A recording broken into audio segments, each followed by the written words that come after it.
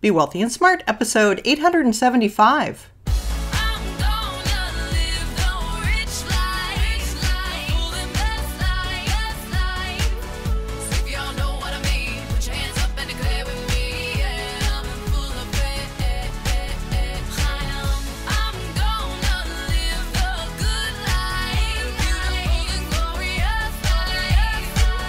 Step into a world of wealth and financial freedom without budgets, boredom, or bosses on Be Wealthy and Smart. And now, here's your host, Linda P. Jones. Welcome to Be Wealthy and Smart. I'm Linda P. Jones, America's Wealth Mentor, empowering women and men worldwide to financial freedom. On today's show, we're going to talk about lifestyle moves made during the pandemic, because I was curious, and you might be curious. What did people do during the pandemic? Where did they move? Why did they move? What was their decision making about? And I found a study that was done, and it's from abcnews.com, and it said residents left big metro areas during pandemic for family.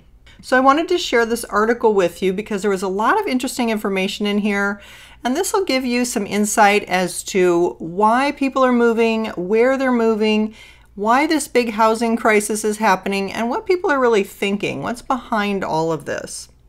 So this article says, C.C. Linder was living in a 770 square foot apartment outside Washington, D.C. last spring when the area went into lockdown because of the coronavirus pandemic.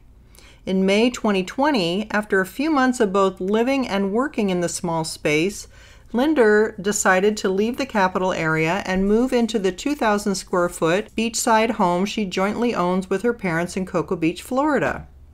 Now she gets to see the sunrise over the water each morning before work. If I'm teleworking anyway, why not move to this other place that is more visually attractive? It's beachside, and someone can occasionally cook for me, Linder said. Though that didn't exactly work out, my mom has me cooking for them.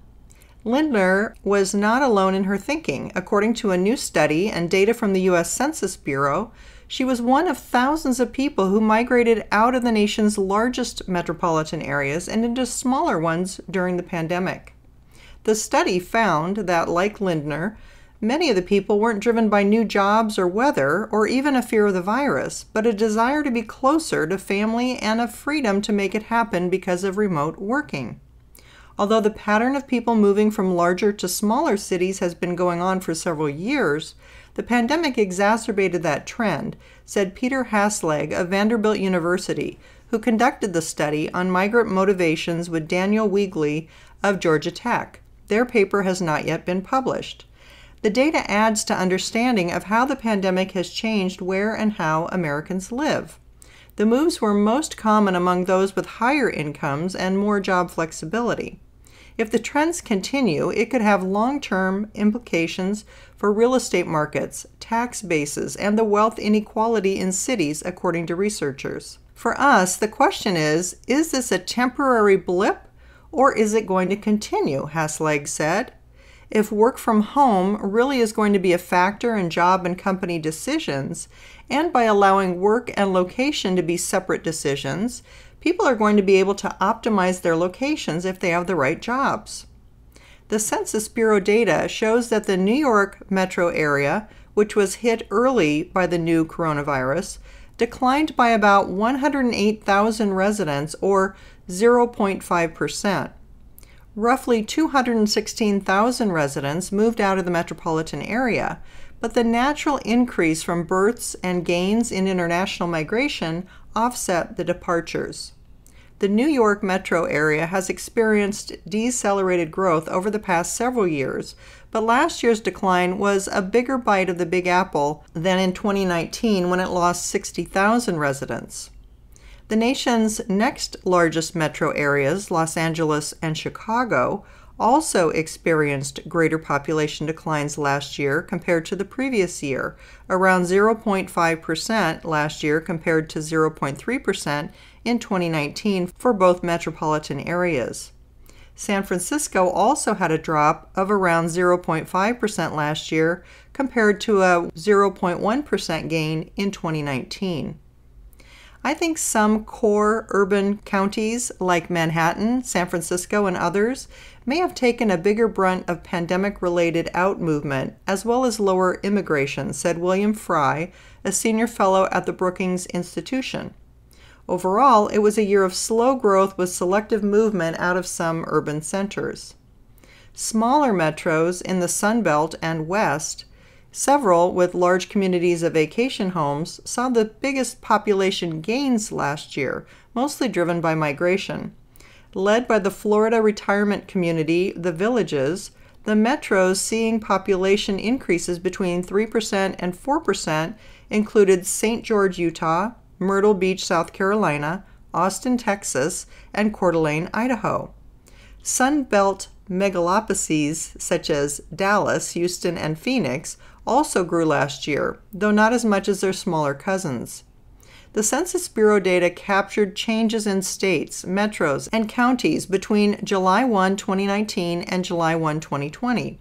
The last third of that time frame overlapped with the first 3 months of the spread of the virus in the U.S.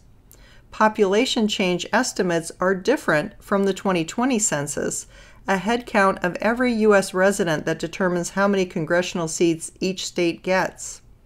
Those numbers were released last week. Population changes are estimated using data on births, deaths, and migration.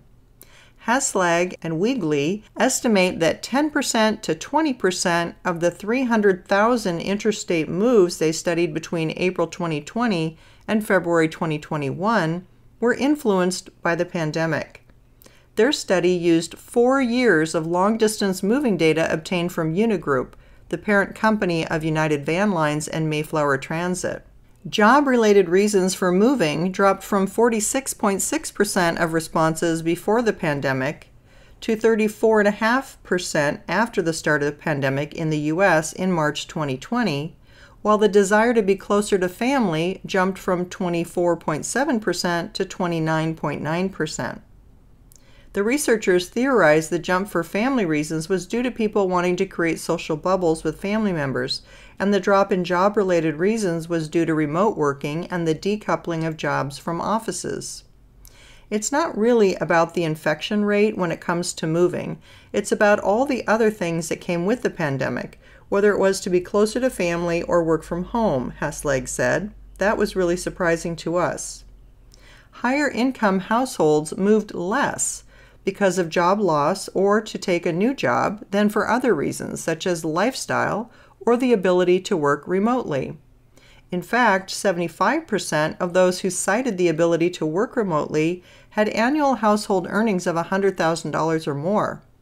Lower income households were more likely to move for financial reasons, such as job loss or to move to a place with a lower cost of living, the researchers said. David Mann and his wife Lauren had been wanting to move to the U.S. Southeast from Dallas to be closer to family and friends for some time, but it was the pandemic that made it possible. Knowing they could work from home in their jobs in supply chain consulting and merchandise planning, they made the leap and moved to Atlanta last summer. Working from home gave us the opportunity to move without having to look for new jobs, Mann said. End of article. Well, I thought that was very interesting. It says a lot about why people are making decisions to move. And it sounds like people are continuing to move from the larger metropolitan areas into smaller towns or maybe to be near family. So I just thought that was something interesting to share with you. I always like to get research from studies and hear what trends are. So this was a good one. And I thought if you've already moved or you're thinking about moving, you might want to compare notes with some of the ideas in this article. If you haven't yet subscribed to Be Wealthy and Smart, hit the subscribe button and you'll be notified as soon as new podcasts are available so you never miss one of them.